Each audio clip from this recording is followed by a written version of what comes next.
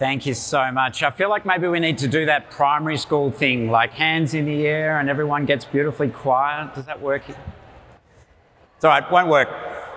Please keep coming in. It's going to be that super awkward start to the session. It's always a privilege to be up on Gadigal land, and we've had some beautiful acknowledgements already today. I also wanted to pay a little bit of tribute. I live and work on Wurundjeri country down in Naarm in Melbourne. I live and work really close to Merri Creek, which is a waterway in Melbourne where allegedly John Batman signed a treaty with the local Wurundjeri to cede sovereignty of the land. It's a very hotly contested document. What I find really significant about that is it's a beautiful acknowledgement that very early on in Melbourne's history, the settlers knew full well that the local people had sovereignty and that we know that sovereignty was never ceded. I also want to pay tribute to a really special person. Uncle Jack Charles is a local Boonwurrung, Jar Jar Wurrung, Yorta Yorta and Woiwurrung elder in Melbourne, whose life was celebrated yesterday in a state funeral in Melbourne. Uncle Jack Charles was a beautiful storyteller, and there's a really important thing that we're doing here, and hopefully what we'll be doing in the next hour is telling some stories. Uncle Jack's life was a story of great misery. He was deeply impacted by the state that was imposed upon him, so there's something of a beauty or perhaps irony in the fact that his life was celebrated in a state funeral. But for me, Uncle Jack was a really significant person because I used to ride my bike, I still ride my bike home, and at least once a week, he would ride his little electric scooter on the same bike path past me.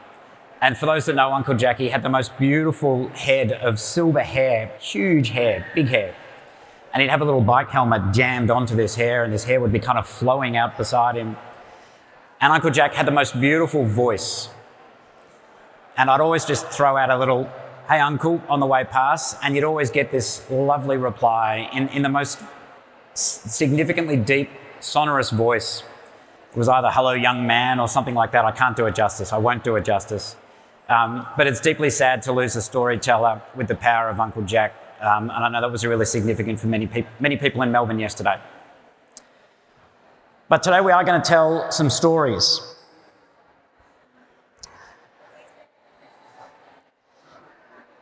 This particular room, including those still filtering in up the back, is full of believers. This particular room, I strongly suspect, is full of those who are well on the journey of understanding that the role of business needs to change. Events like this help us really imagine and explain what the next economy might look like. And the next economy is going to look like a lot of people in this room, but at much larger scale. B Corps have been leaders in this space for an awfully long time. We've seen some of the early adopters in the B Corp space really create the very early ideas of what an impact business was all about, and we've seen larger and more complex businesses follow in their footsteps, particularly in the last few years. The thing that they have in common is they all accept a level of accountability in operating a business that in many respects is anathema to what we've come to accept is the status quo in corporations or companies all around the world. The idea that we're actually accountable for our impact and that we shouldn't externalise those negative impacts is unfortunately still a fairly radical proposition. For many, particularly those who are looking to protect the status quo, it's become a really essential ingredient to this magic pudding of capitalism that we rely on globally. And they're deeply challenged when you really confront them with the idea that we have to be accountable for the impact that we have in business. And in this room, we know that that's a fundamental truth to the next economy. The reality is that whilst capitalism needs an awful lot of work, it's the least worst model we've found.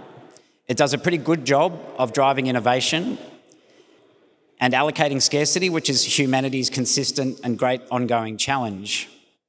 The reality is that one of the other models of allocating scarcity is global conflict. And in a weird way, one of the side benefits of modern capitalism is we've created this interdependence, which is a concept that's become so clear in the last couple of years that we are dependent in ways that perhaps we hadn't appreciated before with other countries. The vaccine status of workers in Thailand has a lot to do with our access to flat screens. This interdependence to me is something of a positive fringe benefit to the modern capitalist model. It's a really powerful idea and perhaps a kind of Adam Smith-backed theory of mutual assured destruction if we don't let markets roam free. But we in this room also know that we can't keep letting markets roam free, that the consequences we're facing are far too significant. One norm within this complex system of capitalism that we need to tackle is the role of the modern company.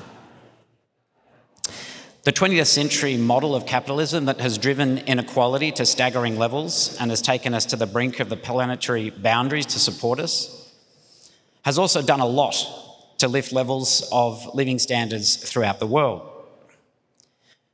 But the idea that the responsibility of a company is primarily to look after the interest of those who have invested in that country and to simply comply with the minimum laws that a government might try to impose on it is a fallacy that is shown quite clearly every time we see another news story about the consequences of business acting badly. Yet too often we see the story, we think that individual business needs to do better, and then we move on without really asking ourselves what are the elements of the system that needs to change to ensure this doesn't happen again. The thing that excites me is that more businesses at scale around the world are joining this movement in lots of different ways and accepting one fundamental principle, and that is that they need to be accountable in order for us all to sustain our current way of living. We know from B Corps and others that this change to the modern corporation can work. There's much to be explored in terms of public policy in this space, thinking about directors' duties, what the modern company should be built on. And I could talk at length about this and excite probably 3 or 4 lawyers in the room, so I'm not going to do that. I think there's one other really important element of this, and that's thinking about who are the people doing the work inside businesses who are driving change. And the work that I'm talking about is adaptive work. We need adaptive leadership. Adaptive leadership is very different to some of the challenges that we often face in businesses, which are very technical. We think about finding solutions to problems. The very nature of an adaptive challenge is that you don't even know clearly what the problem is. Adaptive leadership is inherently conservative. It's about really thinking about what do we conserve as well as what do we innovate. And I think in the progressive world, we have a tendency to jump to the innovation and to believe that the power of our ideas alone will convince others. But when you think about some of these challenges, it's just as important to think about what are we conserving, what's good about the current status quo, but most critically, what do we need to lose and who's suffering that loss? To create change in this space, some people will have to stop doing some things. We will have to stop consuming some things. That's loss. And I think we all need to recognise that those grappling with change inside business are in the business of navigating that very complex space between what's the new stuff that we're excited about, what's the old stuff we need to keep doing, what are we losing and who's losing it. That's complex work. That's adaptive leadership. What excites me about the next hour or so is that we've got 3 people joining us who are all practitioners of adaptive leadership. They're all doing really difficult and challenging work in different spaces, and they're here today to tell their stories. We're going to have a little bit of a moment for each of them to come up on stage and tell a little bit of a personal story, and then we're going to move to a panel. This beautifully small, intimate room is perfectly positioned for all of you to ask deeply personal, confronting questions, sharing your greatest challenges that you hope your boss will never hear about. Please do take advantage of the people that we have on stage and think about what you might want to ask this Brains Trust, as particularly they're telling their stories. These sessions always work best when you guys get involved. So I'm going to start off by inviting Richard Buller to the stage from KPMG.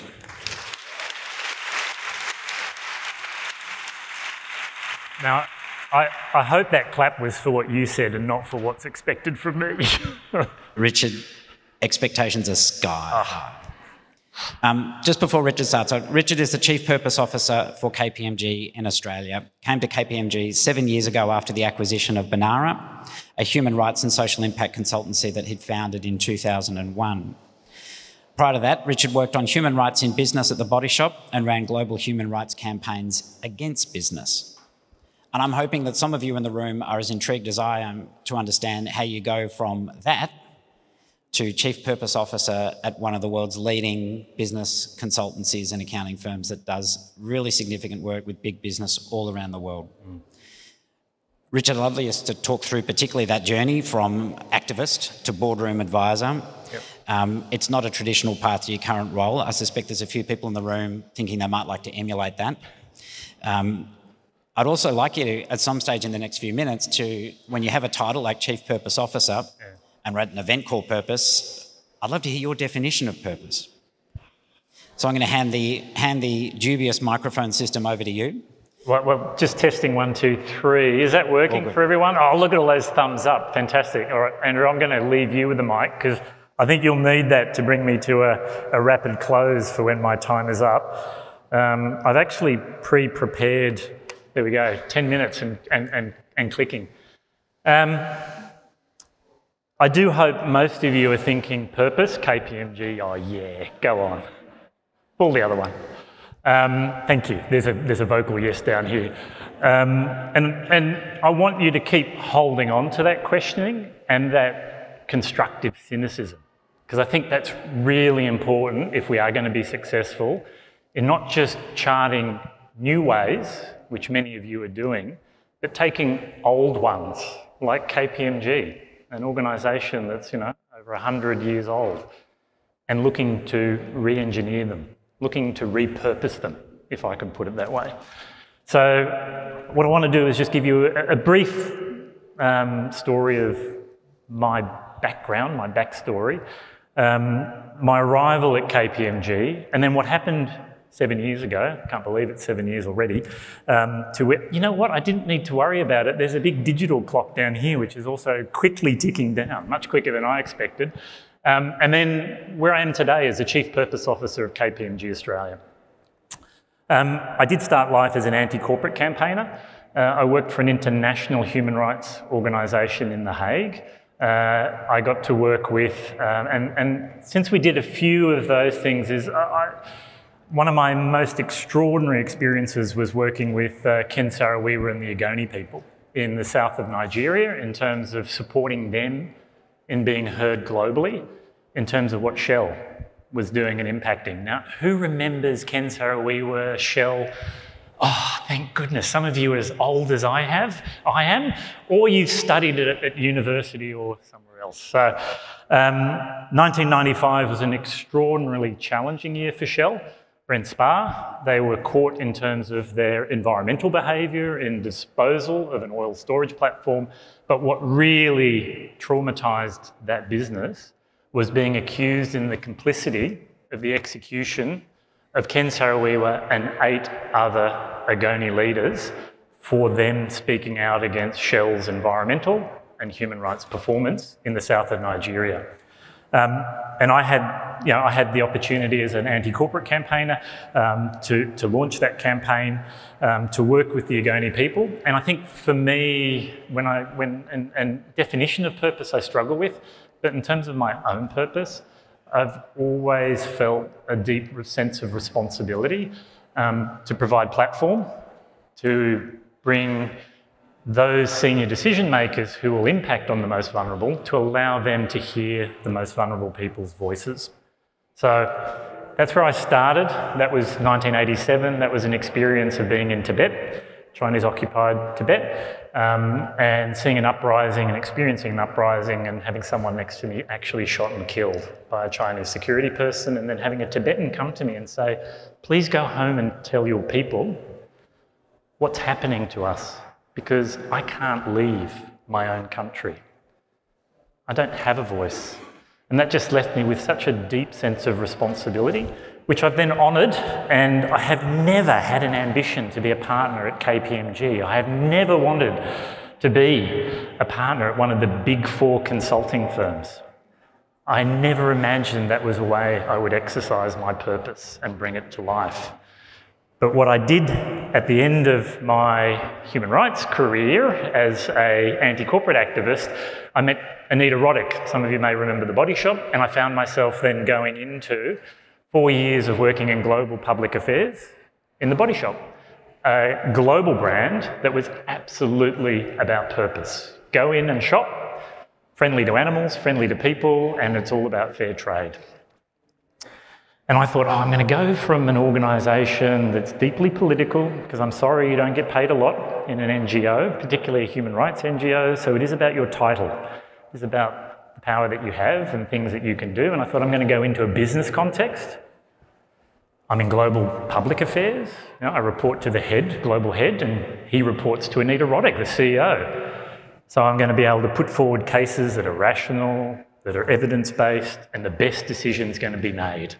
How naive was I? That is not how global corporates work. In fact, my experience as an anti-corporate campaigner suddenly became immensely valuable. And in fact, I was better at running an internal campaign within a corporate than many of my peers and certainly the executives. And it was a moment where I realised, actually, whether it's an NGO, whether it's a corporate, this is a group of people coming together to do something. And generally, when we come together to do things, we spend a lot of time trying to work out how to work together. And therein I found that opportunity to bring alternative voices, different views, to make better decisions. And that's where I had an extraordinary opportunity and to learn how businesses work and businesses think. And then I left the body shop, and since I left the body shop, I've been working with business. So that's my 3 parts of my career. Worked against business, worked in business, and worked with business. I came back to Australia in 2001, founded Banara, a human rights and social impact focused consultancy. We did our first human rights piece of work with BHP in 2001. Is it really that long ago? Yes, it is. And have had an extraordinary opportunity to work with some of the world's largest businesses in terms of helping them make better decisions around their impacts, their social impacts particularly. In 2015, I ran the business really well. We were very exposed to gold, which I thought was a great way to hedge. Unfortunately, even gold miners ran out of money in 2013, so I needed to make people redundant in 2014. It's the most awful thing I have ever done in my business career as a business leader, is make people that you've connected with emotionally and personally, who you've valued, is to actually say goodbye to them. And I was on the board of the Global Compact Network Australia. One of the KPMG partners was on there, and she said, I love your business, Richard. If you're ever thinking of selling, I can see you're having a difficult time, come and talk to us. And that combined with my oldest son was very, very ill, but I need to make my life simple. So in 2017, sold the business to KPMG. And how did I do my due diligence? I looked at their purposes. I looked at EY's, I looked at Deloitte's, I looked at KPMG's, I looked at PwC's. And the KPMG one, I was like, oh, inspiring confidence. I was like, yeah, all right. Yeah, auditors, yeah, I guess it's all about confidence, right? Trust, I get it. And then the second part of it was empowering change. And I just thought, actually, I can see myself being part of an organisation that has as its purpose to empower change. I'm not saying that's the only thing I used, but that was a key thing I used. And then I chose, and I managed to keep most of the people.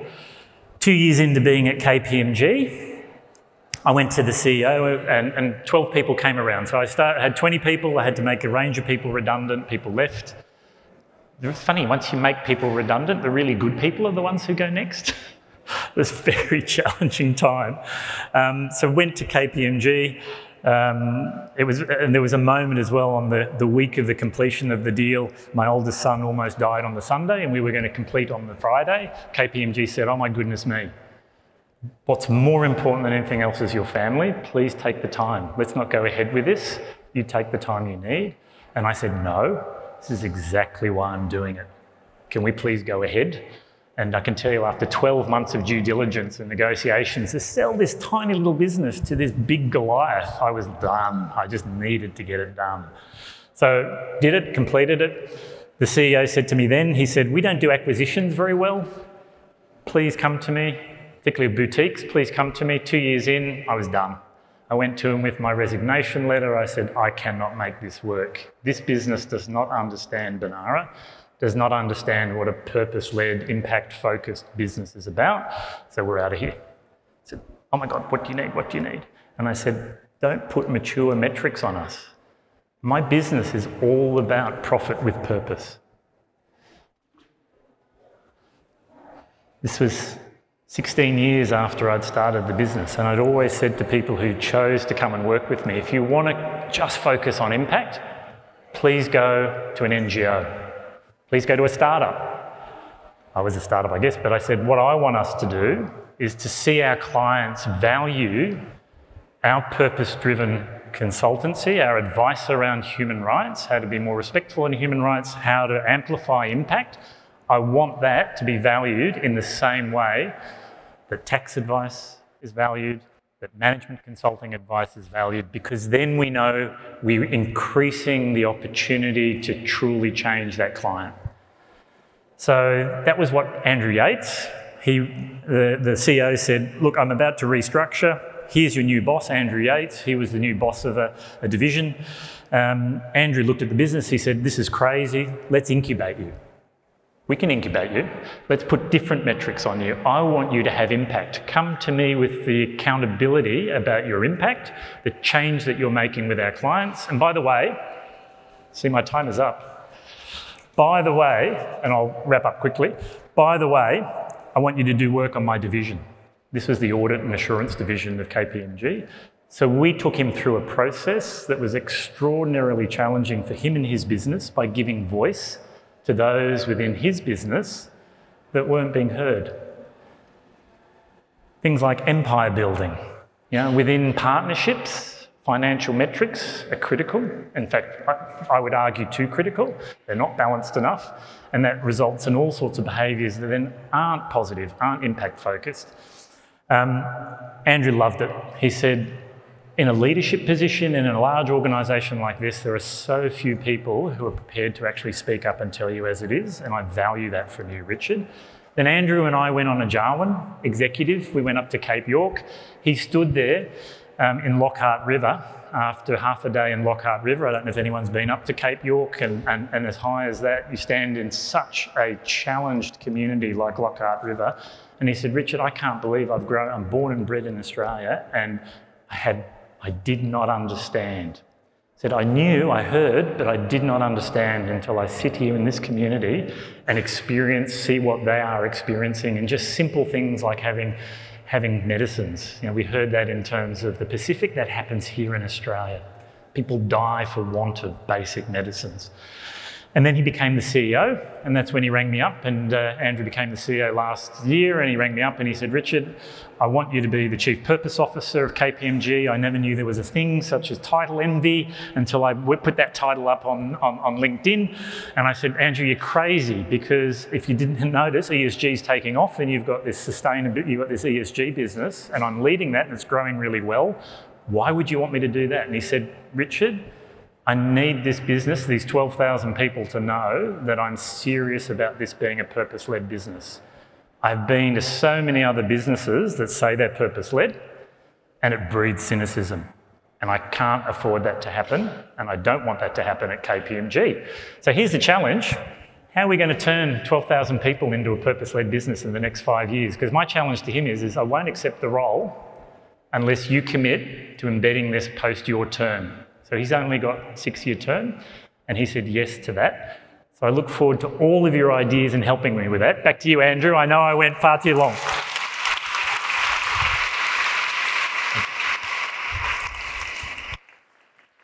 Thank you, Richard. Part of my job is to lurk uncomfortably on the side. Our next speaker, and I'm really thrilled to introduce Nikki, someone who I've been working with in different capacities for the last couple of years, and in the world that we live in, just met in person for the first time. Nikki's the CEO of Unilever Australia and New Zealand and former CEO of global luxury retailer T2T. She has over 25 years of experience in developing and building brands, growing businesses, and transforming infrastructure and culture. I know from very first-hand experience, she's a passionate advocate that businesses today have to drive regenerative agendas that positively impact people, planet, and profit. And really try and structure themselves as a true force for good. If any of you have seen her on TEDx, she speaks passionately about love as the new corporate currency, and you need to see that to understand it, to drive creativity and high performance in business. So, Nikki, you're something of a repeat offender, leading organisations and driving change. Would love you to talk about your career and share a little bit about that aspect of your story, because I know it's a really interesting one. Sure. Can I just check? Can everyone hear at the back of the room? Yes? Good. Well, firstly, I feel very privileged to be able to be here with all of you today and to share a little bit of my own story, but also my bigger passion, which is around a coalition of willing and able, but most importantly, passionate and courageous people from all walks of life that can help to address some of the very many wicked problems we face, but also the very many opportunities that come from that when we lean in together. So, where to start? I did not grow up wanting to be the CEO of any organisation, but there were a few things that certainly were serendipitous in my journey, but probably also very true to my own DNA. And these three things were true. The first one was I always loved the world of business. A little bit of that trading dimension was something I was always passionate about. So whether it was the cake store or then the lemonade stand, maybe the T-shirt making, and led to greater things. I always loved the idea of how do you serve people with things that they love. The second thing that was true for me was I'm pretty calm most of the time. Not many things faze me, but I really don't like injustice. And so this sort of activist in me came out very, very young. I remember telling my parents I was going to stay at a friend's house for the weekend. And I would have got away with that, except they saw me on television advocating for Aboriginal land rights, and I got caught. So this and a passion for the environment is something that always has, flowed through my heart. The third thing that was really true is I grew up in a very multicultural environment. Like, I'm the daughter of immigrant parents who came to Australia and built their life here. Bit of Italian, bit of French, bit of Egyptian. I married a Scotsman. My children hugely confused or delighted about the melting pot that they're in. But what that taught me was, from a really, really young age, was the power of harnessing diversity. And we talk about that a lot, but actually it's about the inclusiveness and the sense of belonging that you can create when you truly embrace that, and then the amazing amount of ideas and perspective and solutions that come from that space. And I guess those three things, creating profitable growth whilst at the same time having a regenerative impact on the planet, not just sustainable, but truly regenerative, and simultaneously contributing to a fairer and more socially inclusive world, those three things are what have brought me to the career that I've had over time. So I don't know if many of you have felt like this, but I spent certainly the first half of my career thinking, I'm just going to work really, really, really hard, and I'm going to get to a point where one day I can leave what I'm doing and then I can go do something that actually matters. So I'm going to go and then make a difference. I'll go and work for an NGO, or I'll go start something where I can serve the community. And actually maybe having kids and just the reflection that comes with that, I thought that was kind of crazy. Like, I spend a lot of time at work, more than I spend with family and friends. I want to get up every day and be able to feel like the time I spend is making a difference. So that's when I started to really seek out organisations very deliberately that would enable me to do two things. One, can I create the impact that I want? Even if it's just small, but that small ripple effect can be quite powerful if you can inspire others to do the same. But the second thing was, can I show up in an organisation that's actually going to allow me to do it? And they can be two very different things. You can be really clear about what your purpose is. You want to make sure you're showing up every day somewhere in a tribe that's going to allow you to make that happen. And Unilever for me was that. I've been at Unilever for 17 years now, but in many different roles in Australia and New Zealand, but also abroad. And that's afforded me an opportunity to do some remarkable things, because Unilever 120 years ago was born out of purpose. Lord Lever really wanted to make sustainable living commonplace in Victorian England and just make sure that people had a bar of soap, not just the elite, but everybody, so that you could manage hygiene and therefore mitigate some of the problems that were living there at that point in time. The role prior to this, I took on the role of global CEO for T2T. And when I took on that job, that was a business that wasn't born out of purpose, but it was certainly born out of passion. And I kind of thought, what if we could harness all of the passion in this organisation and become a B corporation? And I remember when I first raised it with the team, they were like, she's joking, right? So we're not seriously doing this. Not because the intention wasn't there, or the interest, or even the passion, but because we didn't know what we were doing. How are we going to get there? And so often that stops us. But after sort of 3 years or so, we did become B Corp certified globally for T2T. And then when I had the really good fortune of coming back to Australia with my family after being abroad for quite a long time to take on the role as CEO for Unilever, Australia and New Zealand, I kind of wondered, well, what if we could do it again? But do it with a bigger organisation that has so much more reach. You know, we reach about 15 million people every single day with our products. And for those of you that don't know what Unilever is, we're a fast-moving consumer goods company and make products from home care and personal care, hair care, skin care, ice cream, beverages, foods. Like, we have an opportunity to make a small difference every day in the way we show up. And I was really lucky to be surrounded by an amazing group of people who said, hell yeah, we want to be on that journey. In the middle of COVID, dealing with all of the supply discontinuities that came with that, but this North Star of I want to be a business that can make a dollar and make a difference was hugely compelling. And in August of 2022, in partnership with Andrew and B Lab and the whole B Corp community, Unilever Australia and New Zealand, a big business, became a B Corp. And that was a huge milestone for us. And yet we're just scratching the surface of what we need to do. So at the end of the day, I'm a really big believer that you do need a lot of different people to help make change and progress in this area. And so I sit on the board of the World Wildlife Foundation for Australia because I want to make sure that I'm continuously being curious and upskilling myself in the area of the environment. And I also sit on the board of Global Sisters, which is a social enterprise to lift women that are financially vulnerable into situations where they can support themselves and their families and their community. And I do that to keep me honest when it comes to how we serve society.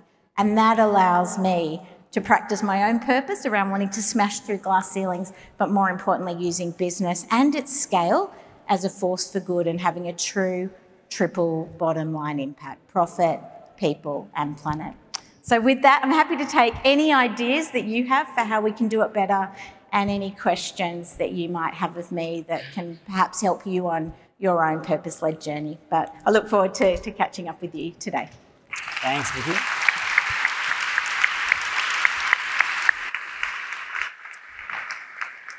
Thanks so much, Nikki. And for those of you who work in B Corps, there was a whole layer of complexity and additional requirements that comes for a business like Unilever Australia and New Zealand navigating B Corp certification. And one of the things that really blew me away was the amount of work that Nikki and her team had to do internally in a global business to build a case for something that is a pretty radical act inside a global multinational business like that, where there is huge values alignment, but there is an incredibly complex system to navigate.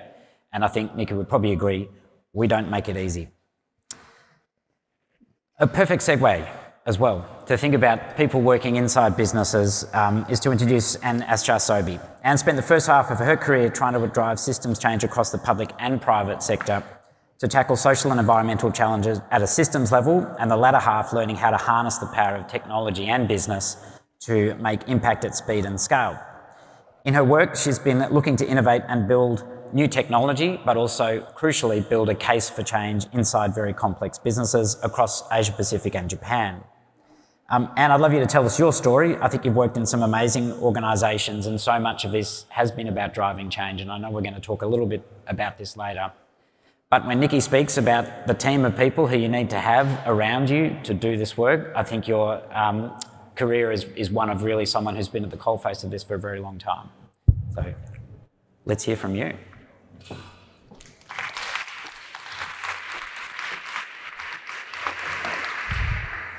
Hello, everyone. Mike's working in the back? All right. Thank you for that kind intro, Andrew. And my gosh, look at this panel. I'm honored to be a part of the crew.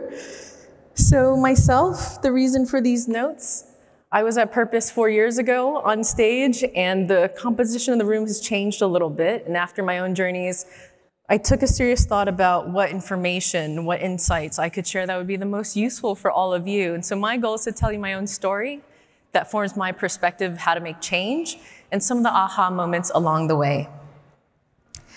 I think in this context, it's especially useful, as Andrew mentioned, there is no well-paved path, as all of you know, to being a change maker.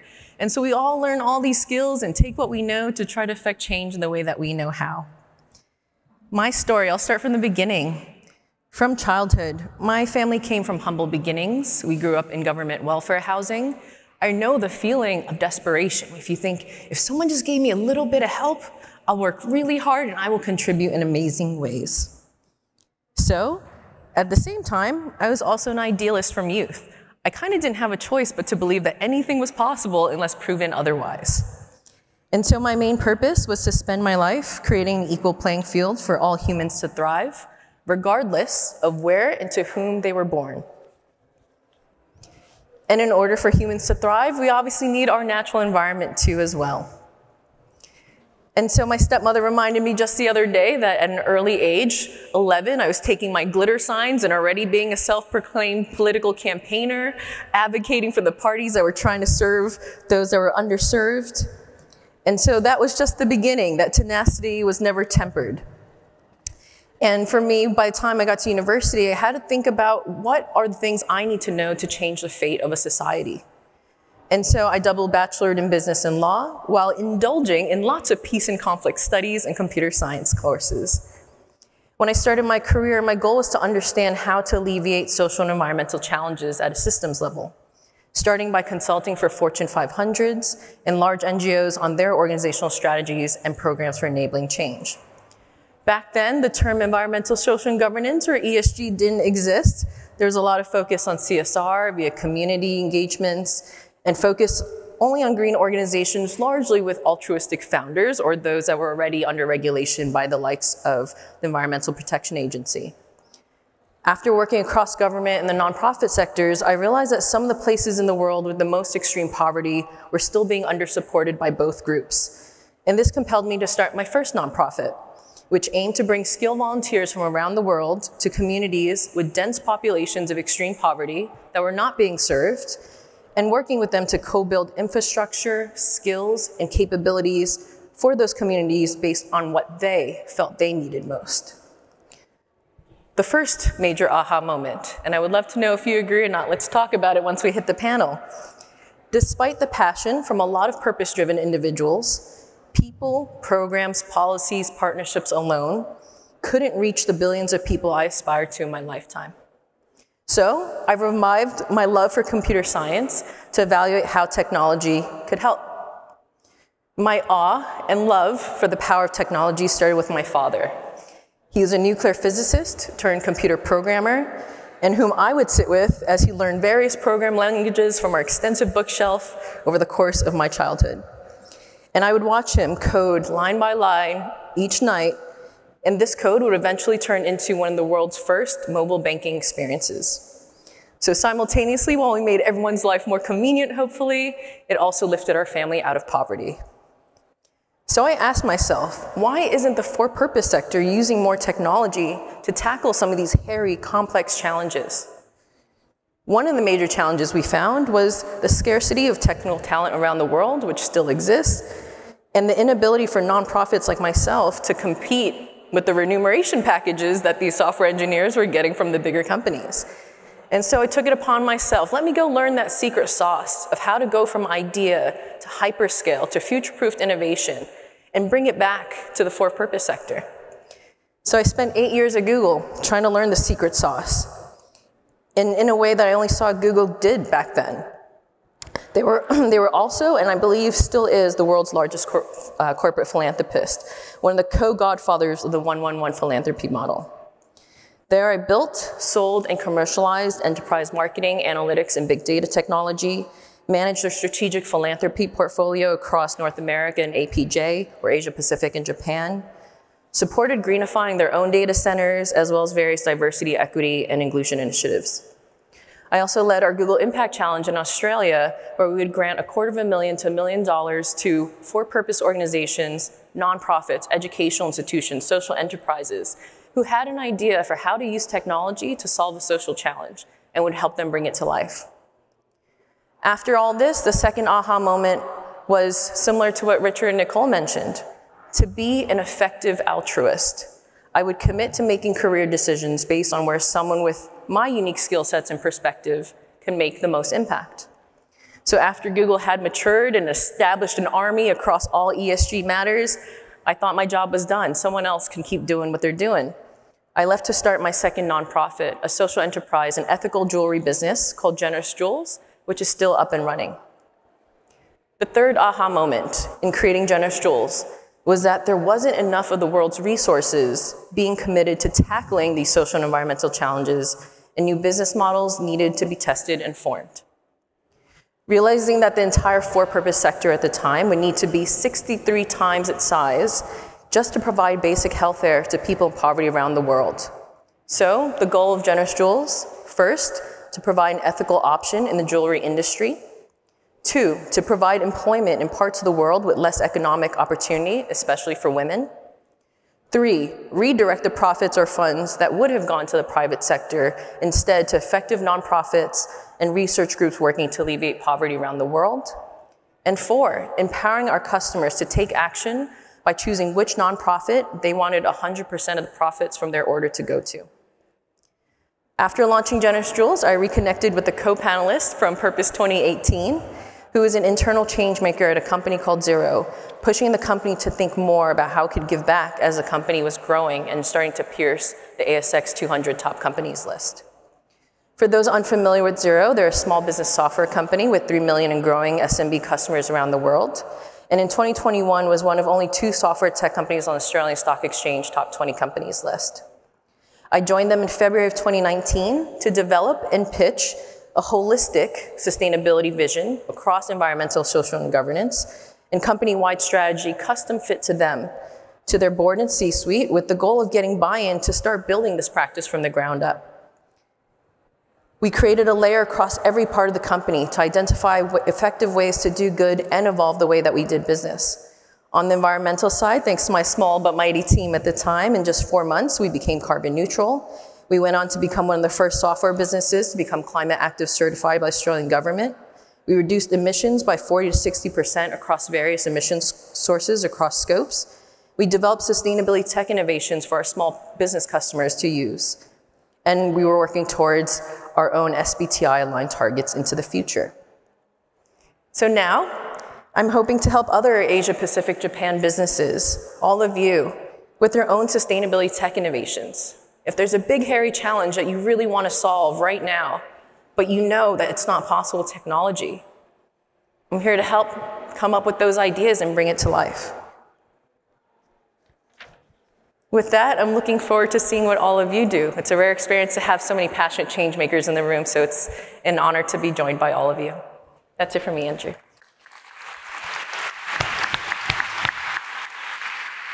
Come and grab a spot. Hands up, the underachievers in the room. My well-founded imposter syndrome just really got a lot worse. I'm going to come sit on the couch. This is weird standing up here. I don't like the podium. So we are now going to move to the opportunity that you have to ask some questions of, as I said, and I hope, as you've discovered, 3 pretty amazing people. I, of course, have some questions. I've done my homework. So I know this is a little awkward. We will have a roving handheld. So stand up, be proud if you want to ask a question. I promise I'll call on you. I'm going to give you a little moment to think. I'm going to start off with you, Nikki. There's a lot to talk about when you're reshaping a business as large and complex as Unilever. And I talked a little bit before about the idea of adaptive challenges where the problem that you're tackling is sometimes not even clear.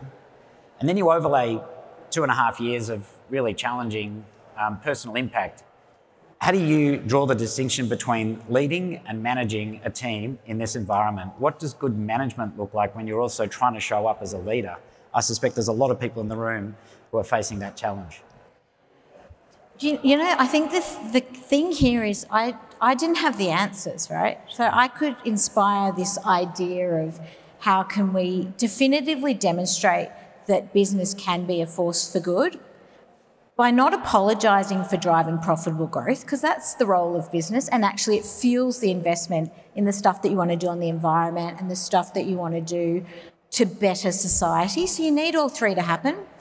But the reality is when we said, oh, well, let's become B Corp certified and reimagine our end-to-end value chain and the challenges and the changes that would need to come with that, the answers weren't going to come from me or, frankly, from the C-suite. We needed that combination of expertise but also beginner's mindset, sort of unconstrained, imaginative, creative thinking. And so to answer your question specifically about adaptive leadership, it was about finding the change agents in the organisation, of which there were many. And to be honest, we weren't putting together a team of people to do this separately. We were asking people to do this on top of their day jobs. This was about tapping into discretionary effort that just comes from wanting to be part of something bigger than just what you're working on day to day. And so we found just leveraging, if I want to put a label on it, leveraging distributed leadership. The people that had the best solutions were the ones that were closest to the front lines.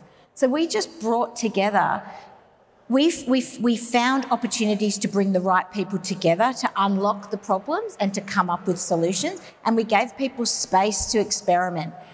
And many times we got it right, and many times we failed. And so the other job that I could do was create an environment where it was okay to get it wrong and to learn from that, pick ourselves up and get on with it again. That's it. I don't think there's a silver bullet. I think it is about creating the right culture to say this is something worth doing.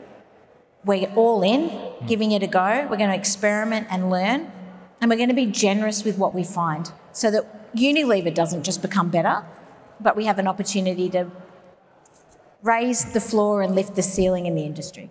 Yep. That helped enormously as a North Star. Yep, and I think that idea of distributed leadership sounds beautiful, sounds sensible, but is so hard to do in many organisations where the culture can sometimes really inhibit that kind of behaviour. I'm going to move... Except maybe in a partnership, because it's an unusual construct, because we've got 700 business owners who are leading 700 different practices, and our challenge is the opposite, is how do we actually get them to engage with purpose as actually a way of growing and revitalising, re-energising the business? Yeah. So it's because but this is how I was, I've been here for 20 years, 30 years, but this is what I was taught to do. And what we're trying to do is disrupt that thinking by using purpose and go, actually, the world out there is changing, and look at the opportunities. I mean, I'm just looking at you, Anne. I mean, you've gone and realised so many of those opportunities, and that's what we're trying to I guess, in a sense, use purpose just to disrupt. Absolutely. Yeah. I think knowledge can be a dangerous thing in this space, actually, because sometimes the way you've always done things becomes the way you think you need to do it, and you need to disrupt that thinking. Yeah.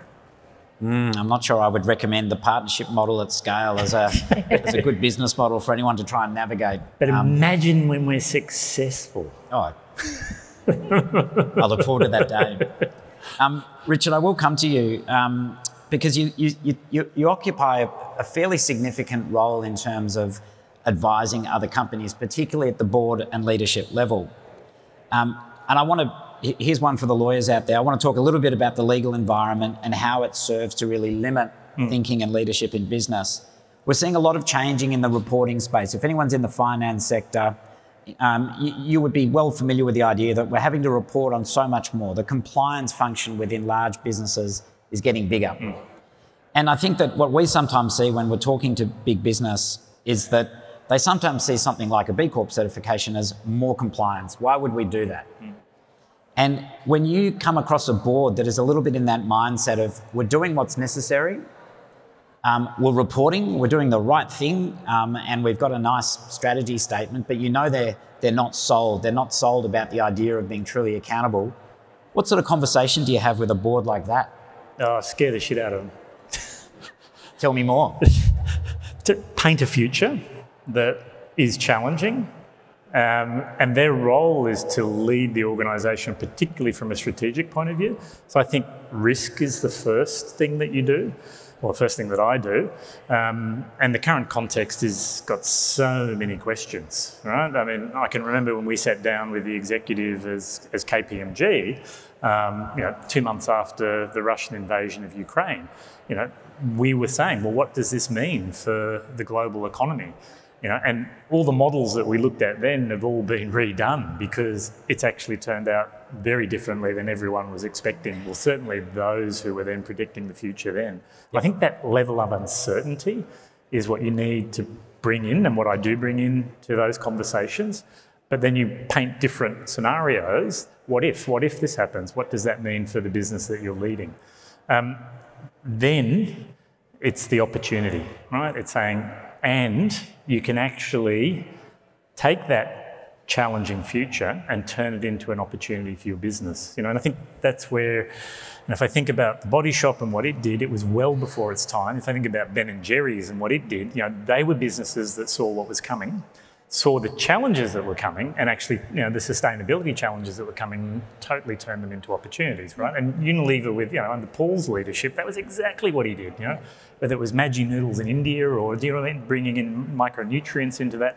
And I think that is the type of thinking that good directors then hook onto is, oh my goodness me, I do need to go in a different direction for two reasons. One is makes good sense in terms of managing risk and trying to be resilient and ready for what may come. And the other, actually, it makes great business sense in terms of opportunity. Scare them shitless. Love it. I think there's some really important follow-ons from that, but I'm conscious we've got a question from the audience, so well done you. The microphone is, I think, with you. If you could just maybe give us a name, that will just make it feel like it's super intimate.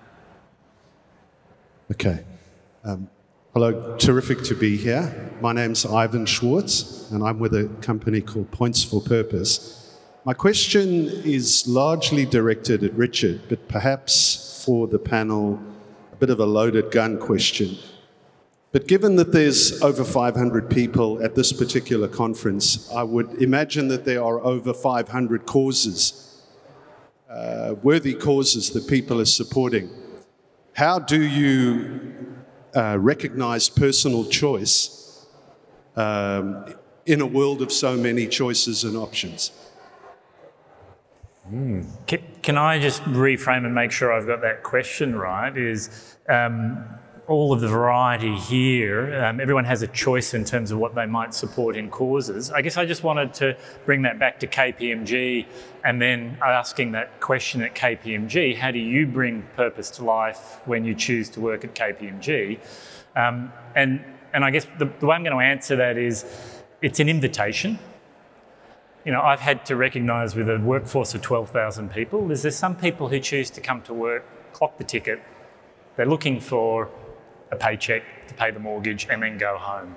They actually don't want to come to work and find meaning from work. Yeah, it's a means to another end in terms of meaning that they might find elsewhere. And I guess I just wanted to sort of respond to your question in that way, is you must be respectful of people's choice, and certainly as an organisation. But what you can do is just invite people to explore that and make it easy for them when they do make that connection, right? Support them, enable them. To your point, right, Nikki, is actually back them, because it isn't always going to work. And certainly for KPMG in bringing purpose to life, I mean, we've got extraordinary practices like our health, ageing and human services, that are currently working on scale. That's the exciting thing about a big organisation, is when you get that alignment, you change homelessness, not just for everyone in Victoria, but for Indigenous people. Sorry, it was Indigenous people to start with, and the models and the learning and the insights that were able to be provided have ended up changing homelessness services across Victoria. And I got loads of examples of that. And to me, that's where the real impact can come from, is when you start getting those choices around, now, who are we going to work with? But most importantly, as a consultancy, what type of work will we do with them? Do you know what we found as well at Unilever on that? You can. There's many things you can do, but there's only a few things you should do at any point in time. And we really doubled down our efforts on where we could have the most impact with the most credibility, because what we didn't want to do is sort of jump into things that could be better done by others, but we did want to clean up our own backyard. So we believe that there's a role for plastic, but not in the environment. Now, we use a lot of plastic in our provision of, products to people, so that became a real battleground for us. Let's remove, reduce, reimagine, because that is something we need to hold ourselves accountable for. And at the same time, it's like a game of whack-a-mole. You sort of fix the plastic problem, but then you've got like waste. Food waste goes up because now you're not using plastics, right? So you have to look at it from a real systems point of view, and then that helps you make few things done well, get them done, and then move on to the next thing. So I just think, honestly, you can't do everything, but you want to do a few things right. And I think we definitely see the model in the B Corp world is to use your stakeholders to guide you as to which issues are primary in those audiences that are closest to you.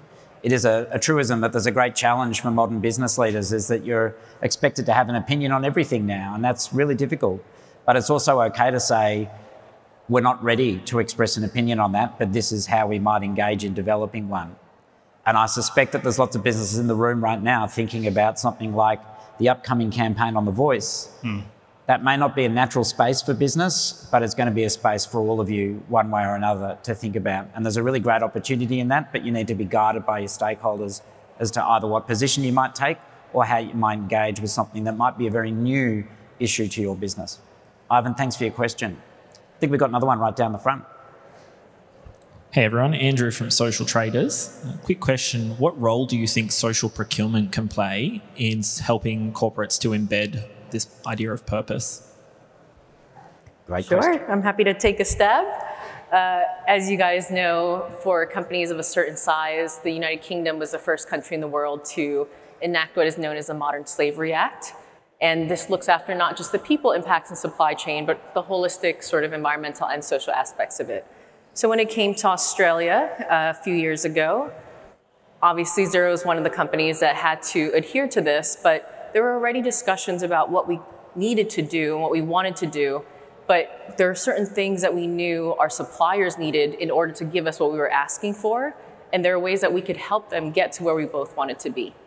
So I think with social procurement, there's obviously the opportunity off the bat to, for example, use the social traders directory to find socially environmentally responsible businesses to source goods and services from.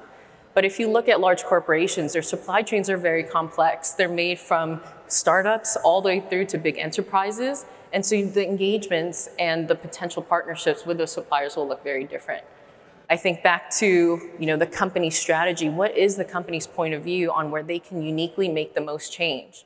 And one avenue for making that impact is through procurement, another is through technology, another is through community engagement, government partnerships, you name it, to affect that systems change. But I think it starts with a clarity of what is that company uniquely positioned to do, and how can its partners across the value chain, whether it's suppliers or customers or reseller partners or partners of different types, how can they all engage and work towards a similar direction? So I've seen a lot of corporations have partnership kind of partners to talk to suppliers to help them improve their own practices, but we know, the smaller the organization, sometimes the harder it is to make change overnight just based on, basic financials. And then for larger corporations, it's also hard for them to make change overnight because the number of contingencies when making any one decision is really complex. So that's not a very straightforward answer, but I guess, start by being clear about what you want to do in terms of impact, and then figure out how you can get as many people involved, whether it's your suppliers or your employees, to get there. But I think it's very confusing when you just generally tell people, hey, we're looking for a socially environmentally conscious organization. I don't think that's clear enough. I think that one also starts from a position of recognising that as a business, the companies from whom you procure and what you procure is part of your impact. That's one of the challenges of lots of certification models, is they start with the idea, the orthodoxy of great business, even just 5 years ago, was super long supply chain, strapped together with really tight contracts that generally didn't ask any of the uncomfortable questions. And that orthodoxy has changed fundamentally as a result of the pandemic, where shorter supply chains have become better business, and different attitudes to risk have driven change. So sometimes change comes from funny places. But I'm really excited by that, because I think something like social procurement starts with accepting that when we procure, we're having impact somewhere, and how can we reduce that or have a positive impact? It's a great question. So my quick answer to that one is it's huge. And yesterday, after 6 months of working on the Australian Partners Conference, right, which is 700 of these partners coming together on the Gold Coast, it's like all of the suppliers of the coffee carts, right? Because to give coffee to that many partners, you need 6 carts.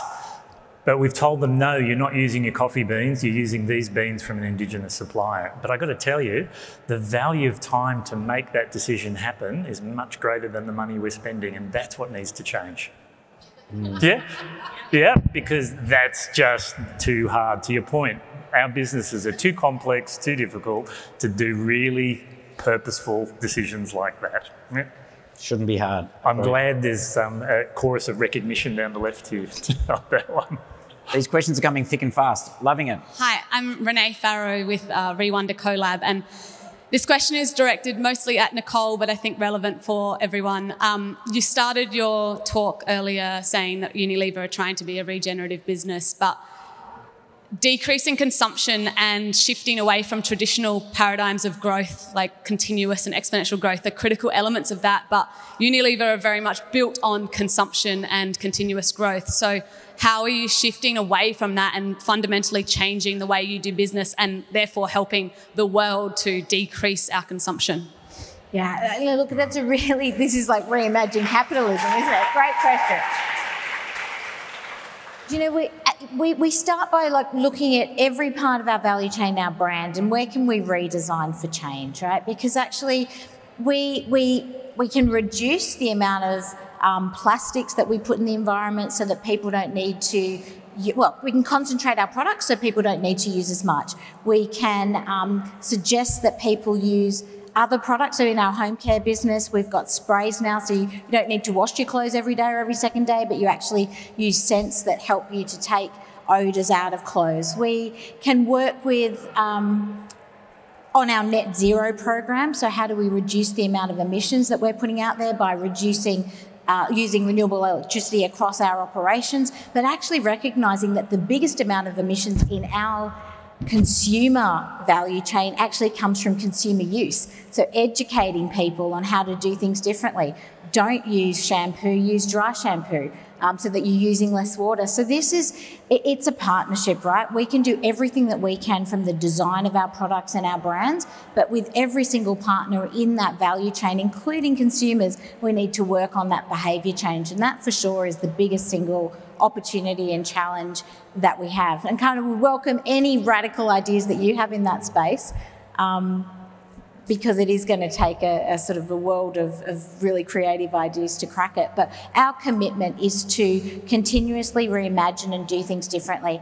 And you know what? I think it's so easy to vilify business, and big business in particular, and yet what we need is great partnerships so that big business can actually make the big changes that have the ripple effect that truly impact the world. So that's my invitation to any of you that see opportunities for how we can do it better. Partner with us to make that a reality, because we have the scale to actually impact the change.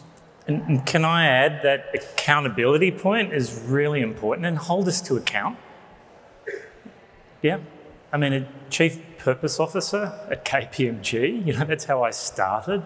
And I think that accountability question helps me, right? So, and what I'd also do is just draw what Simon was saying around hope. That these, we are sitting in organisations that are absolutely, KPMG is a child of capital markets. Capital markets is founded on growth. But what has happened since February is fundamental. We have seen mechanisms of that capital markets used for social outcomes in the Ukraine and Russia. If you'd have asked people, and I've talked to those people in capital markets around the types of mechanisms like SWIFT that have been deployed for a social outcome, that is peace, that is regime change in Russia, they would have said 12 months ago, never will the types of decisions that have just been made. And that's where I just want to acknowledge Eva Cox. Some of you may have heard Eva Cox talk. She's always said, do we want to live in an economy that's supported by a society, or do we want to live in a society that's supported by an economy? After that hour of presentation with the board and the executive, I had said nothing for a whole hour, and the CEO turned to me and he said, Richard, you've been quiet. What's your view of what's happening? And I got to say exactly what I've just said to you, to that board and that executive of KPMG Australia, and you could have heard a pin drop after that. Something is happening. And I think that's where collaborate with us, where you're comfortable doing so, but then hold us to account and challenge us, because it's important we get this right. I think there's some really important concepts there too around equitable growth and recognising that we can't ask the developing world to make the tougher choices as they grow their societies and look to lift their living standards. So some of those changes in consumer behaviours need to come from the developed economies, which is a nuance to the idea of growth, right? Growth has lifted lots of people's living standards, but we need to think about how that works in a complex, globally interconnected economy. Do we have another question? I'm loving these questions. Hands up everywhere, but I'm in the hands of the mic. Hi there, I'm Sam from Future Super.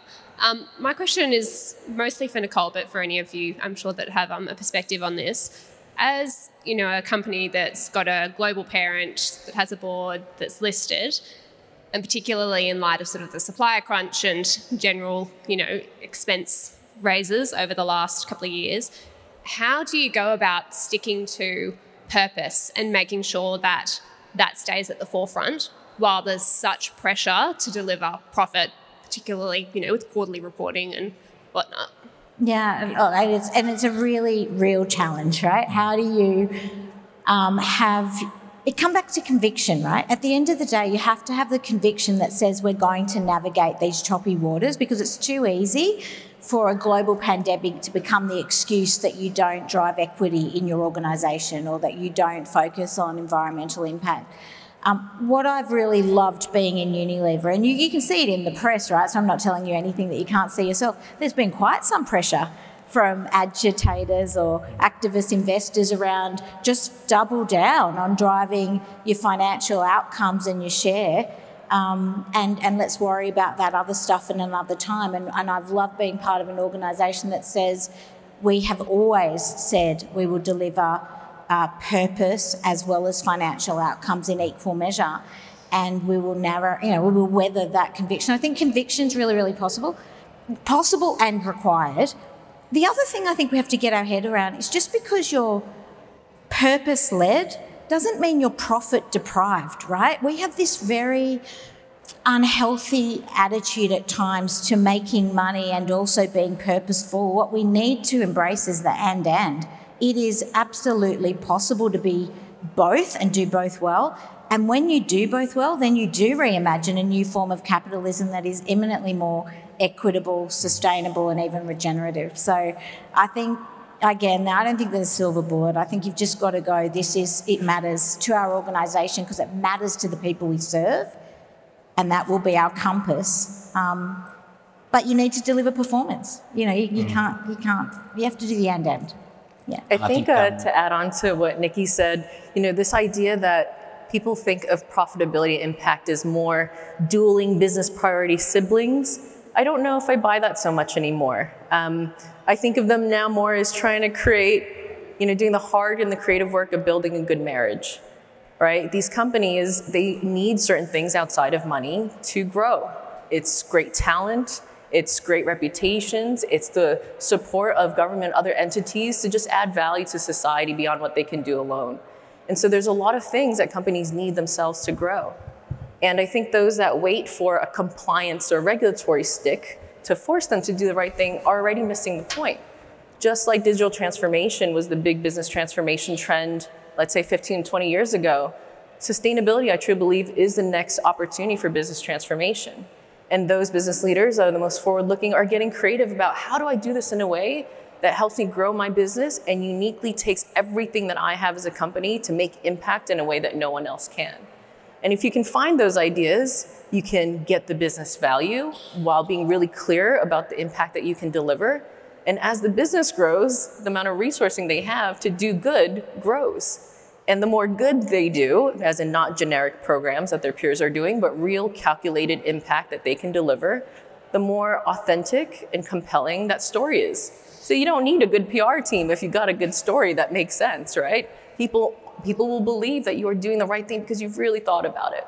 And so I think it isn't a mutually exclusive relationship. It just takes a lot of creativity and willing stakeholders to help you brainstorm and find those opportunities. And I think those companies that do think of ESG as a checklist or compliance exercise aren't spending the time doing the fun stuff, which is what can we uniquely do that we know will be good for the business and good for the world. And we have so many ideas and we really put numbers behind them, and we're convinced that this is going to change the world and change the way that we do business, and everyone wins. So I think it's creativity that's lacking. The cynicism doesn't help, but I know that previous to being on the corporate side, I always thought, maybe we'll just vilify those business leaders of the companies who aren't doing something. What's true is everyone is a human. They have passions and children and personal experiences, but the immense pressure on CEOs and boards to make the right trade-offs for the business of the right time cannot be underestimated. So I'd like to think they already want to do it. We just got to give them a good reason to do it and the data on the impact in the business side to back it up. And how could they say no, right? I suspect there's lots of people in the room who have sustainability in their title, and I think it's a really important thing to acknowledge that it's an evolving profession. And I know from some of our conversations that Anne has had really significant experience in changing that conversation from what's this additional cost we need to bear to what's the value of this, what's the benefit. So, Anne, I'm going to throw you under the bus. Hit Anne up afterwards. She's got all the wisdom in the world on building that case internally. Hands up everywhere, but someone's got a microphone, so you win. Thank you very much. My name's Lydia from Future Super. This question is directed to Anne. You talk a lot about purpose and effective altruism, but how can you reconcile this with the systemic and well-known labour rights abuses that your company's been complicit in over the past few years? Thank you. I'll just decline to answer that one. I'm just here to represent myself today, not Amazon. But I know that a lot of the work that we have to do as a company still needs to be done.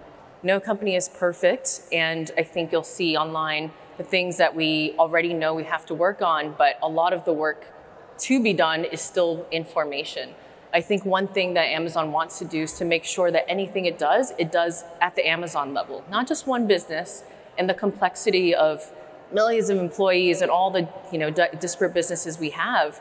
I think it's about making sure we think about it holistically and bring the armies of funds and people to do it in a way that makes sense.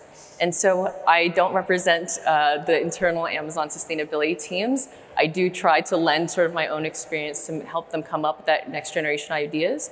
But I think there's been some good progress in some places and still a lot of work to do in other places.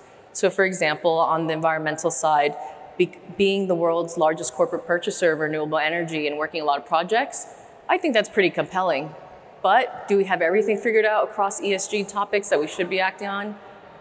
I'm not convinced either. So a lot of work still to do. And again, welcome any ideas. But these are the points that those that can identify still work to be done, you're often right in terms of the things that we still need to work on. I think the good news is there's literally hundreds, thousands of people trying to figure it out and growing. And so I'm optimistic that things will only get better. We are running out of time, and we have an awful lot of hands up in the air, which I very much regret. We've probably got time for one more question, and I don't get to choose you.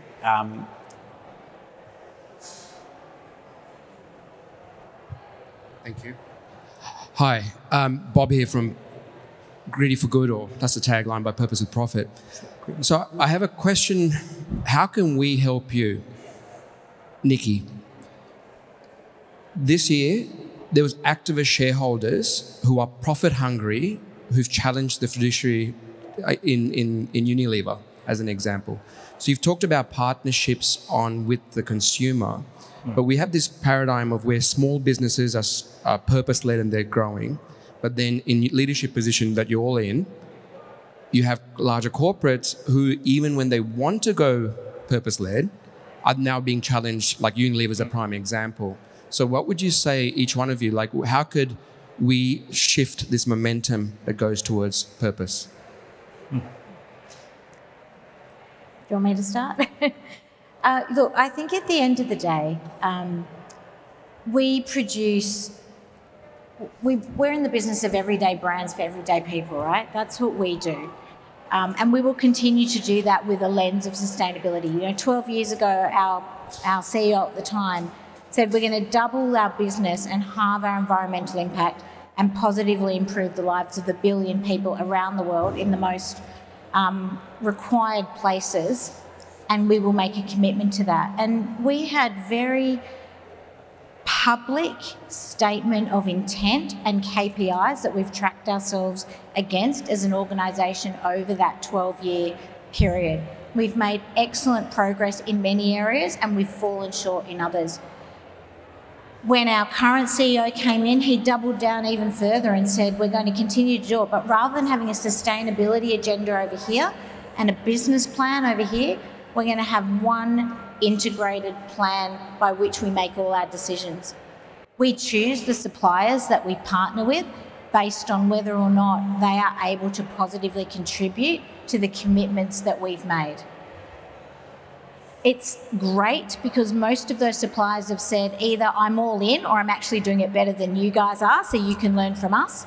We've got other suppliers that said, I'm all in, I don't know what I don't know, but I'm happy to learn. And we love working with people like that because we learn together. And there's been other partners that have said we're not interested for a whole host of reasons, many financial, and we've parted ways because it's so much part of the choices that we're making. When it comes to smaller businesses, you know, you asked the question about procurement. You've got to take progress over perfection here. It's really easy to look at companies but forget that there might be a 120-year legacy that you are having to dismantle and rebuild. Many of the businesses in this room today are purpose-led because they started with that intent. We can learn a lot from that because you're reimagining things today and we can take that into our business and scale it fast. So I think we want to give generously where we can. We will steal shamelessly where we can partner with you to take what you have developed and work together to bring the impact that you want to have with scale. We can't partner with everybody, so we also make those choices. But that if you can see an opportunity, reach out. I know for sure that the journey that we've been on to date and the success we have had has come as a result of the partnerships that we've also leveraged, and the areas of opportunity that we still haven't realised are only going to be realised based on partnerships that we leverage. So I would say put your hand up, jump in with us. But I would encourage everyone to, the more that you can acknowledge the progress that is being made, the more companies will try to jump in as well. Because when you vilify companies, many will hold back until they're 100% ready to do it. And we don't want that. We need people to step in and say, I'm giving it a go, I'm trying. And the most courageous thing you can do is ask for help. Encourage big business, small business, any business to ask for help to get this done faster. That's my tip. Thank you. Really beautiful question to end on. Really positive idea of what we can do together. I'm going to wrap it up. I wanted to centre this conversation in people and the stories that they bring and the work that they're doing in creating change. I know that there's a few hundred people in this room and every single one of you would have your own stories to add to this conversation. I really realise that sometimes it's the people in the audience who are doing incredible work as well. So a little bit of gratitude to you for coming along and trying to create change in your everyday. And if there's a little bit of wisdom you can access from these people to help you in that journey, then hopefully you will access that in the next couple of days. And lastly, just huge thanks to Sally and the Purpose team. Putting an event on like this is an act of courage in the current environment. So thanks all for coming. Thank you.